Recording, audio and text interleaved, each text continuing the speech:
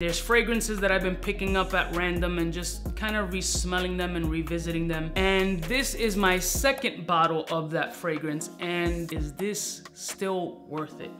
This is maybe, at least in the top 3 or top 5 most popular fragrances on YouTube, for sure. And the fragrance is none other than La Nuit de l'Homme by Yves Saint Laurent, the jumbo size. La Nuit de l'Homme. I mean, this was made popular by a ton of YouTubers, including Jeremy Fragrance. Now, I've been wearing it for a day or so, and it just doesn't excite me as it used to. I didn't find it invigorating. I didn't get goose pimples down my back like shit. Totally transparent and clear. It was weird that I didn't get hype on it. I didn't want to wear it. Fragrance is not bad at all. But for me personally, I just feel like other things are just more interesting and more fun and more sex appeal than this can bring me.